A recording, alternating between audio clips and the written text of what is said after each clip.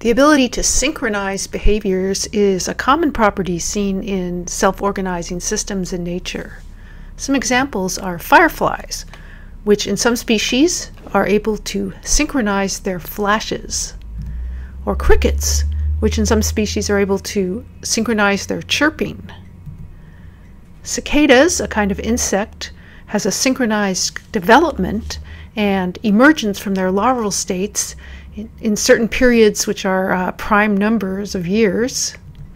Neurons in the brain are able to synchronize their firing. Heart cells synchronize their beating. All of these seem to have some adaptive significance and have been enabled via natural selection. In this subunit, we're going to look at one example, the example of fireflies flashing. So if you're lucky, you've seen at some point this phenomenon of synchronized firefly flashing. I'm going to show you this little video.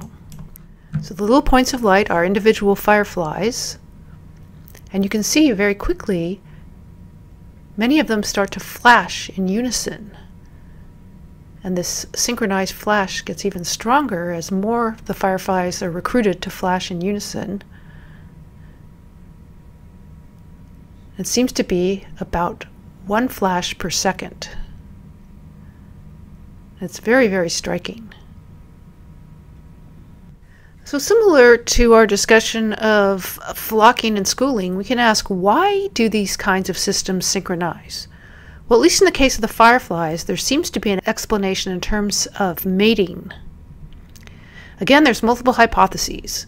One hypothesis is that the synchronized flashing makes the male's location more visible to the females, so the females can come and find the males.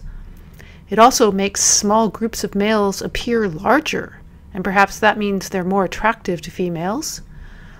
It reduces noise, that is, males can more easily spot females in the dark between the flashes rather than having to find them all while everyone is flashing chaotically. So these are all hypotheses. Perhaps all of them are correct, perhaps some of them. Nobody really knows for sure yet, but it does seem to be an adaptive trait. Then there's the question of how to synchronize. So the assumption is that there's no leader leading the synchronization. Each individual firefly only sees its neighbors flashing. Now what has been discovered is that each firefly itself is a natural oscillator. That is, it has a natural flashing frequency of about 1 second. That occurs because of brain activity. Excitation builds up in its neurons, reaching some threshold, which leads to a flash. So there's a natural timing for this. However, if the firefly sees its neighbor flashing, then this either resets its cycle, that is, its excitation is set to 0, or speeds up its cycle, perhaps depending on the species. But the result, people have shown, of a group of these oscillators that interact is synchrony of the kind that we just saw. And this is called synchrony via coupled oscillators. So, similar to the flocking example, here we have a very simple mechanism that produces decentralized synchronization, and we can model it pretty easily using Netlogo. So let's look at a model. We're going to look at the Netlogo Fireflies model, which is in the biology section of the models library. And what happens in that model, we'll look at it in a second. We're going to have a number of fireflies. Each one is a natural oscillator. It has its own clock where after a number of ticks, it's going to flash. Let's say the cycle length is 10. Whenever the clock reads 0, the firefly flashes. And then after it flashes, it counts up to 9, and then it hits 0 again and flashes. So every time it reaches the maximum, it resets the clock to 0 and then flashes. All the fireflies in the model have the same cycle length, but each of them, once you do setup, is going to begin at some random point in their cycle. So they're not going to begin at 0, they're going to begin at some random point. So let's take a look at that. So I've opened Netlogo. I'm going to go to the models library. go to Biology, go to Fireflies,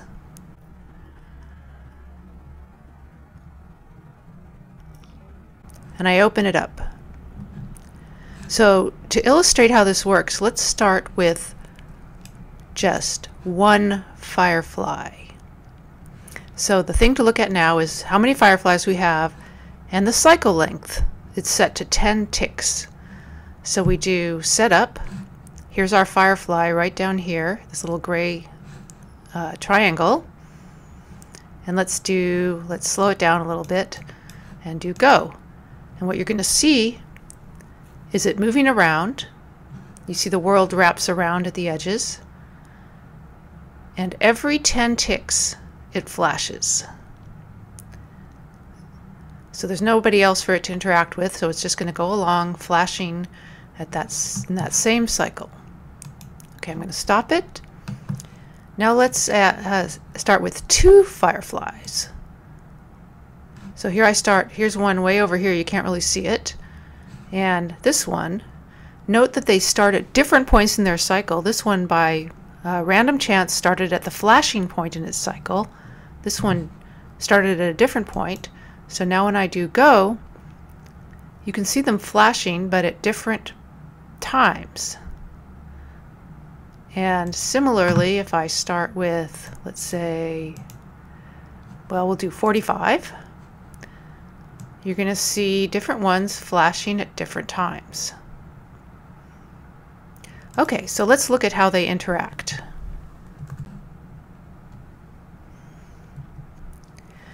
When a firefly perceives another firefly or one or more fireflies flashing near them, and they look within a radius of 1 patch, so they can only see 1 patch around them, they're going to use this information to reset their own clocks.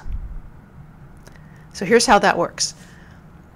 Each firefly has a parameter called flash length, which is how many ticks of each flash. In the version we looked at just a second ago, it was 1 tick per flash. So you can think of it as 1 tick for now. We can reset it.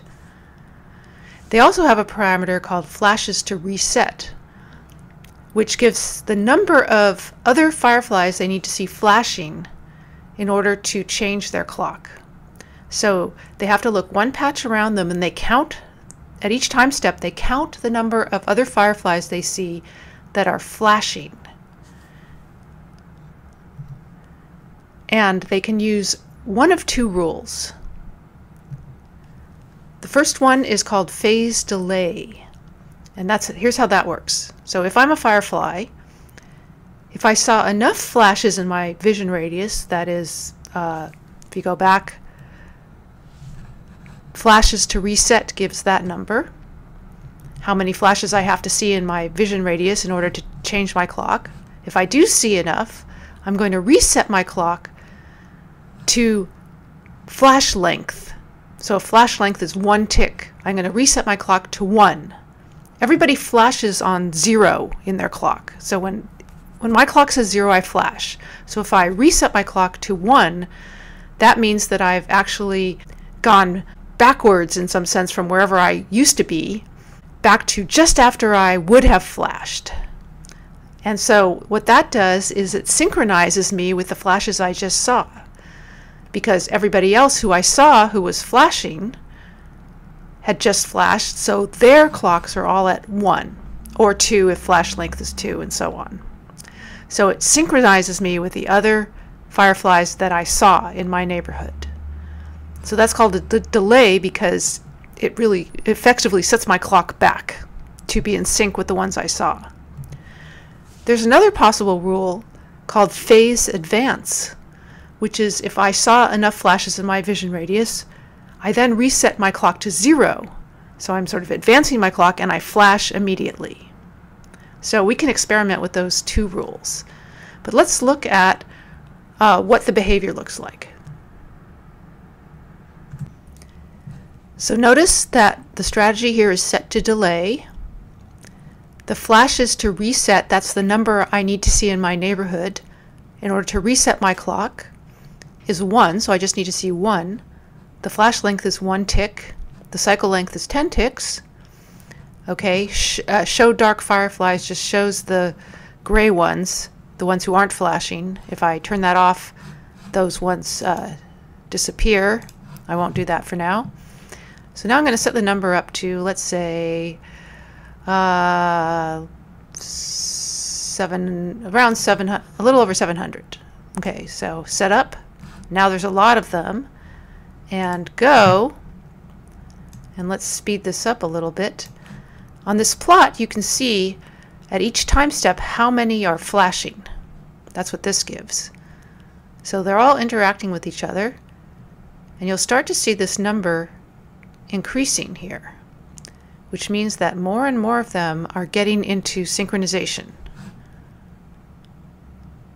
And it's growing quickly. It's going down a little bit. The randomness comes from the fact that they're moving around at random, so they interact in a random way. But they're definitely getting more and more in sync for their flashes. And I think we can see that better if I slow it down a little bit. So now you can see a really synchronized flashing. So this delay strategy seems to work. All right, let's stop. So now you can see that there's a relatively simple set of rules that each firefly obeys. Each firefly only interacts with nearest neighbors here, one patch away, and yet we can get the whole group in almost perfect synchrony. If I went longer, it would even be better. We would get to perfect synchrony without any individual firefly having any global knowledge of what's going on. So let's do a little quiz where you play with this model yourself.